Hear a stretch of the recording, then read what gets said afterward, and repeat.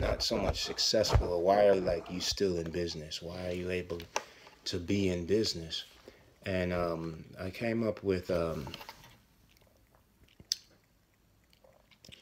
success and survival. You want to be successful, and in order to be successful, you have to survive. So the longevity of your fund is in question. What that means is you have the hedge fund. The hedge fund is more of a proprietary business investment versus the traditional mutual funds and those things. There are things that you can do inside the hedge fund that you can't do in those things. So you have a broader scope of the regulatory aspect. What that means is you don't have to keep up with the crowd. Hedge funds, they come and go just like any other business. But what happens is to be successful, what I teach, what I speak with managers when they're interested in getting on the exchanges, you want to be able to, you have to be able to train your team. Now, I don't tell them how to do this. That's all on them. But from my experience, and you want to simplify your decisions. You want to make your decision making simple. That way, to execute your orders or to carry out whatever it is your team has to do, it's not, because again, people do have regular lives. Everybody's not a manager. Everybody's not a secretary. It's good to know if everyone can do, every other person's job, but you're dealing with a tight group of individuals, and again, people have their lives, and what happens is sometimes human beings tend to lose focus. So what you have to do is you have to simplify things if you want to get done things. If you want things to get done correctly, you have to have a commitment to deliver. Looking at what we're doing here, here's a good example. We have a new fund coming out, and I'm really a big part of it. But we're focusing through one of a new thing in the industry is your own banking. So we have ATB Bank. Okay, so this fund's coming in, and I think it's Cynic, Cretan, Dunegi, and something. A bunch of partners coming in, and you're doing urban development. So there's a lot of cleanup. There's a lot of, not cleanup, but there's a lot of take. You see, in the beginning, because you're coming in, because this is where the expansion is taking place. So you're coming in and you're taking, because you're thinking about the next day. You're not thinking about making money now. You're thinking about later, because this is where the economy grows inside the cities. And this is the only thing that fund deals with. But that's a whole other ball of wax. But what happens is they're getting their funding. They want to get their principal-based funding from us, ATB Bank. So we're looking at this ideology to be big in the market, because I've seen other people do it, and it's like the money's a wash. It's like perfect. I mean, there's no strings attached. You sign on every line. Everything is yours. Everything is yours, and you even, the money comes back to you. So it's like a sweet deal. The more, the better.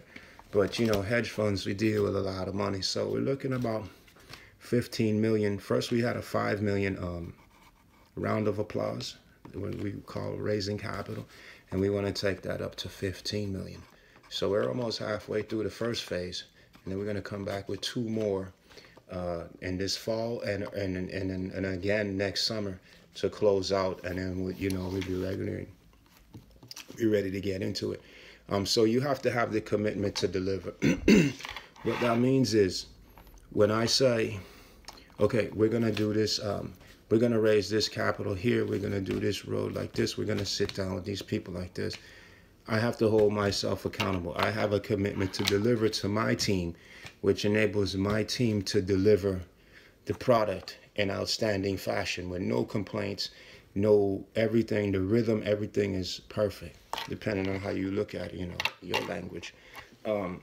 You can't never stress. You hear risk management very often. You can't stress it enough. You can't stress it enough.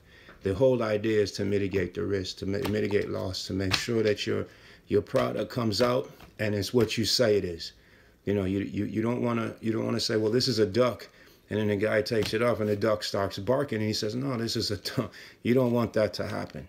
And it happens, but you make sure that it doesn't happen. That's why you train your team properly. You do not exceed your parameters. If this is your goal, then this is your goal. Stop. If I say I need to raise $1 million in 3 months, in 90 days, by the end of the quarter, I raise $1 million, we're done. Oh, well, this guy wants to put 250,000. We're done. Don't exceed your parameters. Don't try to be a superhero.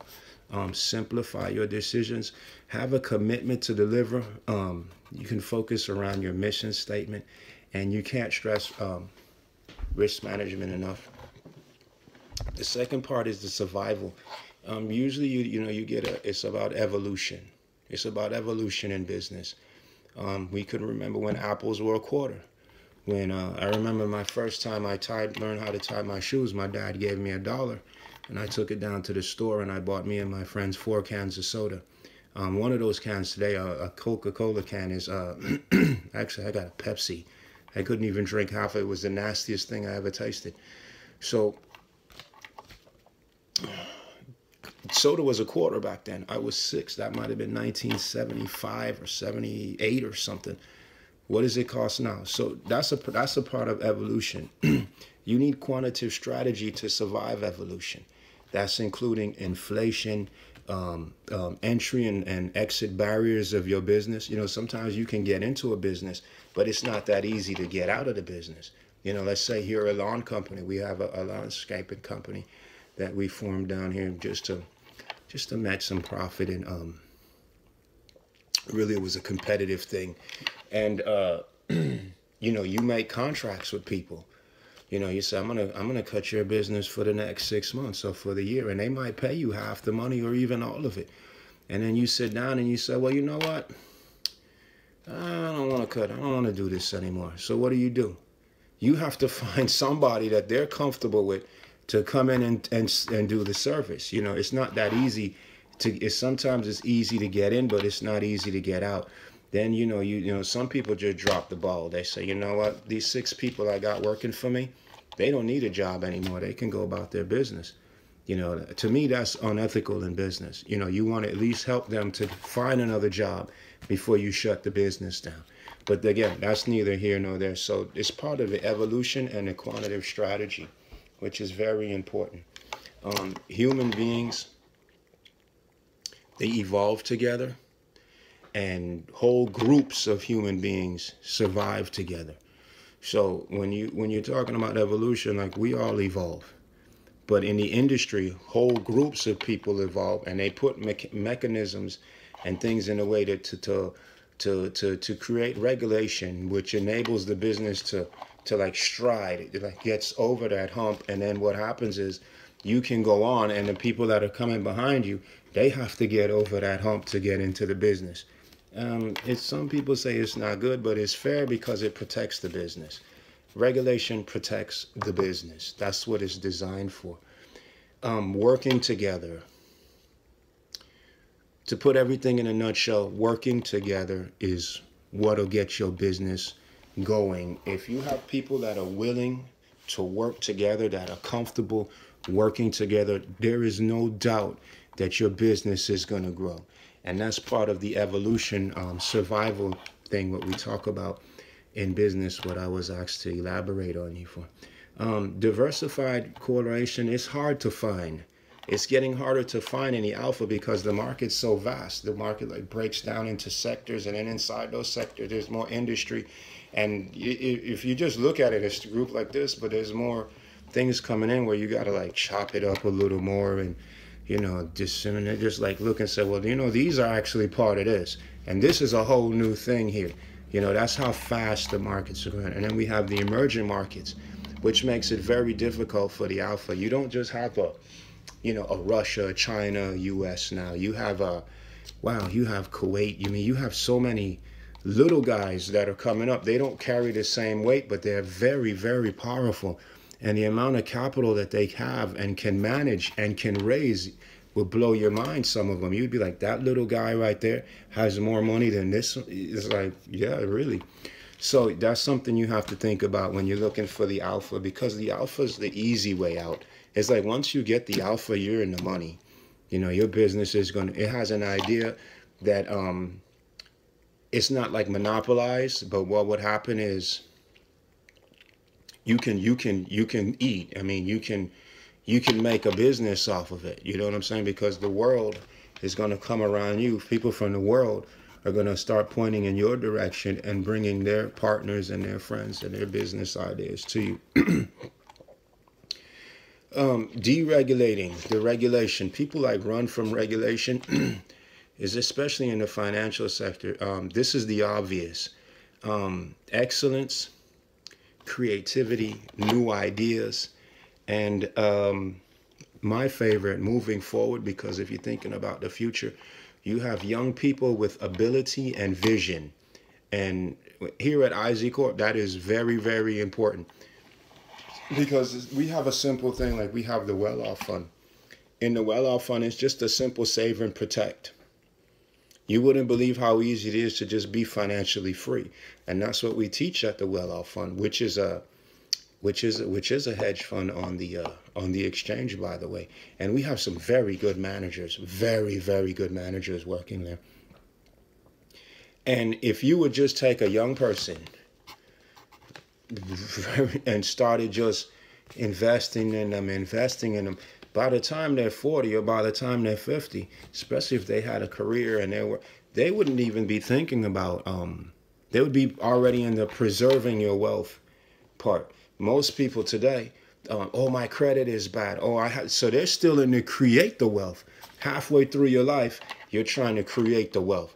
See, that's why we like the young people, because with the ability and the vision they have today, and you multiply that by the technology, your business can really see the future and be around and be successful.